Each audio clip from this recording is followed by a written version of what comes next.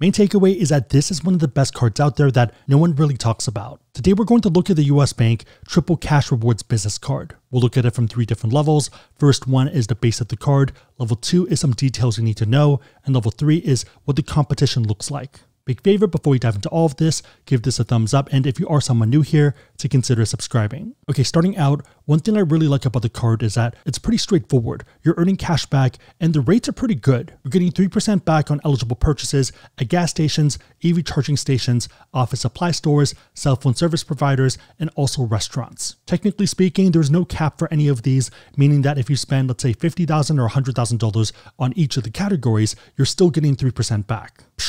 That's pretty crazy because a lot of the other issuers will put caps for a lot of these, and maybe it's only up to 50,000 and maybe it's combined. We'll talk about this in part 3 and you'll kind of see how great this card is. To be fair, technically there is kind of a cap for 2 of them, and that's going to be gas and EV charging. So diving into the terms, if you have charges that are more than $200 for these 2 categories, then it's only going to earn 1% back. So in theory, there is a cap, but at the same time, you could easily break down your charges and make it less than $200. For normal people, normal businesses, I think that's pretty straightforward. That's not unreasonable. I guess if you are someone driving a truck or something, then that could be more problematic. And my guess is the reason they have this is to make sure that truckers who run their own rigs aren't just putting $1,000 charges each time. On one hand, it does suck for them, but on the other hand, I kind of get it as a business. Still though, if you really wanted to, you could break it down, but might not be worth the work. For EV charging, I kind of feel like they threw that in, or maybe they have it in case you can try to charge other things, and maybe that's more expensive than they would like.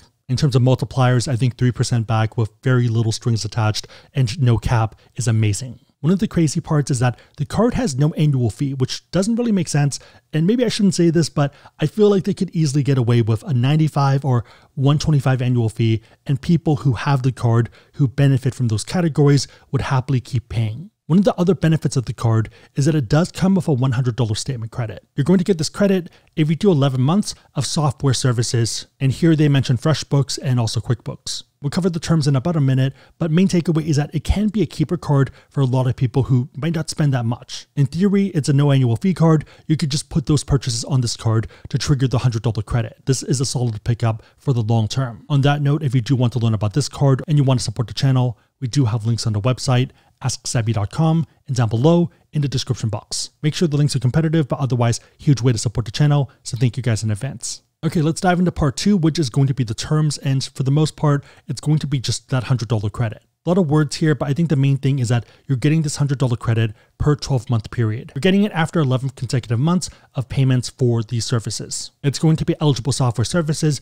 made with one of these providers directly. For the most part, pretty straightforward. Reminder that eligible software services are going to be by merchant code, so MCC. Purchases made at a discounted retail store or online retailer might not qualify. Main takeaway is that you would want to purchase directly instead of, let's say, buying a bundle or something at Costco. I guess you do need to weigh that because Costco can be pretty cheap, or maybe put a different charge that you can't get a discounted price for on that card. I feel like in today's world with so many SaaS products, it's pretty easy to do this. This means that even if you're a sole prop who has relatively little spend for the 3% back stuff, you could still get value from this card, potentially $100 in value every year just by having it. That's pretty much it for part 2, so pretty fast. Let's move into part 3. Here we're going to look at some alternatives, and I'd say that there's 3 main arguments. The first one is going to be if you care about travel. In that case, I guess you could make the argument for the Chase in Cash card, which earns 2% back, technically 2x ultimate reward points. We're using gas for this because I feel like that's a pretty straightforward one, and if you are focused on the other categories, it could be more competitive to use Chase. So for something like the Chase in Cash card for the office supply stores, you get 5% back, and there is a cap there. It gets a bit more complicated. For gas though, 2x back, and you can technically get about 2 cents per point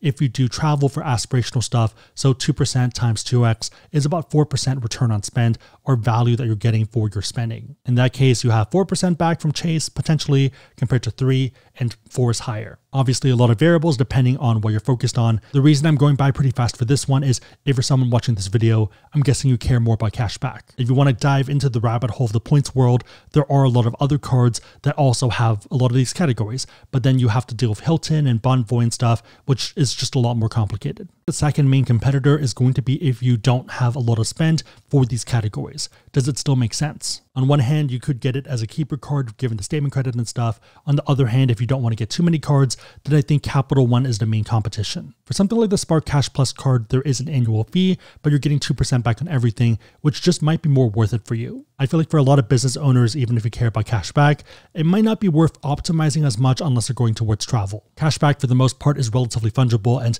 it might make more sense to focus on your business rather than watching a video like this, which is weird to say. Obviously, I'm down for it and I like to over-optimize anyways, but just food for thought. I'd say that the third major competitor is going to be the Bank of America system, but it is a bit contingent on you having a lot of assets with them. For the Bank of America customized cash business card, you're getting 3% back, and it's on the category that you select. Main disadvantage is that the 3% and 2% categories are going to be capped off, and it's shared together at $50,000 in the calendar year. Depending on your business, it might be pretty easy to run into that wall. There also is a lot of overlap with that card and this one. So for the Bank of America, you're getting 3% cash back for gas stations, office supply stores, travel, TV, telecom and wireless, computer services, and business consulting services. You do get boosts if you have a lot of assets with them. So if you have more than $100,000, you get a 75% boost. If you want a bit more detail, I'd recommend watching that one. But if you spend, let's say $50,000, you're getting not 3%, but 5.25% because of the boost. In that case, at exactly $50,000, it would make more sense to use the Bank of America because it's 5.25 compared to 3. The fun or the bad part, depending on what you like and don't like, is that there's a ton of variables, so there is a lot of play here. We could keep it pretty simple to do one example, and let's say we only have one category and let's say it's gas. If you have X as the first $50,000 and Y as a spend above $50,000, you can pretty much solve this using math. Break-even point doing the numbers is going to be $90,000. This means that when you spend $90,000 above $50,000 on that one category, then you are pretty much at an impasse and it doesn't really matter each way you go. So pretty much 140K, if you spend more than that, then the 3% back here makes more sense. If you spend less, technically Bank of America is a better fit, but just depends on you. So for example, let's say you spend $100,000 on gas.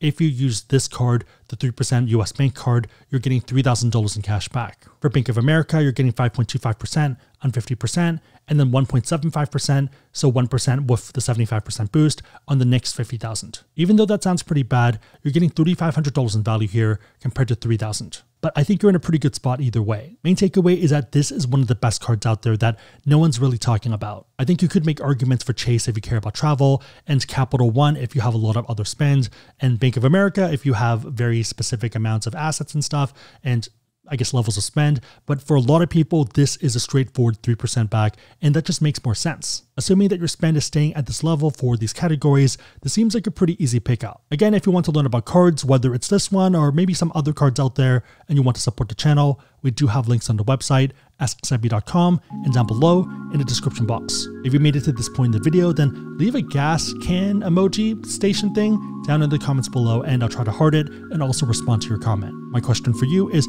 what are your thoughts on this card? And if you are running it, what has been your experience? Let me know and everyone else know in the comments down below. Big favor, give this a thumbs up and consider subscribing. Otherwise, hope you guys liked it. See you guys next time.